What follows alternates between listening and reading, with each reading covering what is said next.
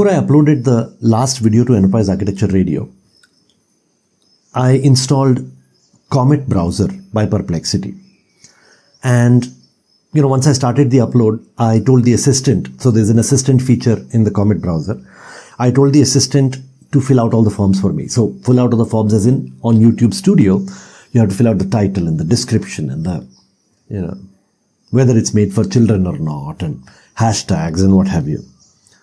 So I asked it to do it, and it looked at the video, it understood what the video is all about, it drafted a title and a description for the video, it added the hashtags, and then it filled out all the fields, location, time, etc. It looked at my previous videos, found the format in which I fill out the description usually, found the details of, the WhatsApp community and the LinkedIn group and all of that, filled it out.